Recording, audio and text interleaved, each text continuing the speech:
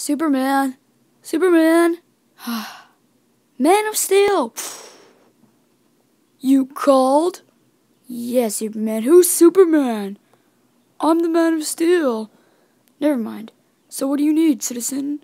Well, I saw your new movie, The Man of Steel, and I thought it was really good. I just have some questions about it, that's all. Alright, shoot. Question 1. What happened to your red underwear that you usually wear over your clothes? My undies? Do you stalk me at night and watch me get changed? Is that a no? That's a big no. Look. Okay, next question. When all of Metropolis was destroyed and thousands of citizens died, to stop General Zod, all you had to do was snap his neck. Why did you do that before? Well, on my planet, we cannot kill people. That's all. Okay, well, Superman, I still don't know who this Superman guy is. Really? No, because I'm the Man of Steel. You're Superman.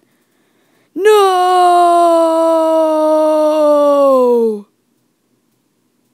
Wow. What's wrong with that? It sounds way too classic.